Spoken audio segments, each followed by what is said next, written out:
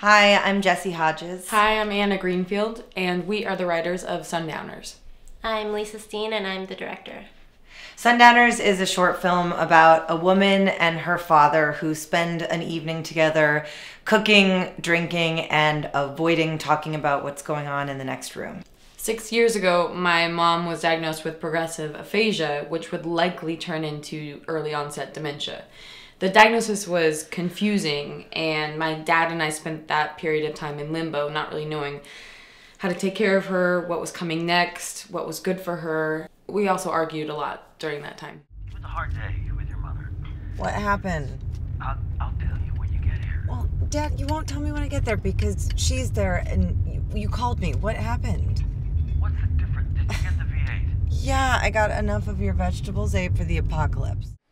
We wanted to tell a story that's honest about how difficult it is to deal with grief, especially when it's ongoing and evolving.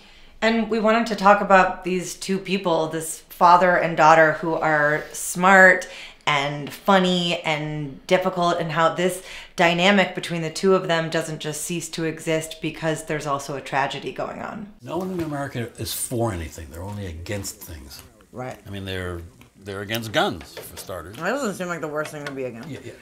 What are you for? Not guns. Right.